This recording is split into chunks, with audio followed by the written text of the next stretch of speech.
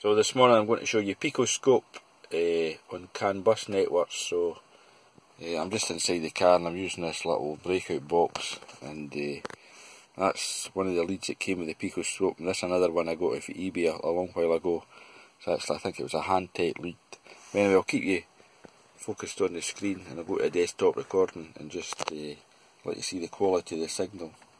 So down here I'll just nip into, there we go, that's 6 and 14. So channel A is 6 and channel B is 14.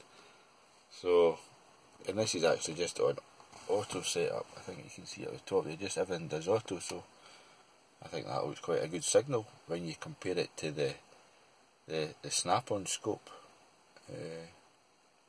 So there you go. Thanks for watching. Cheers.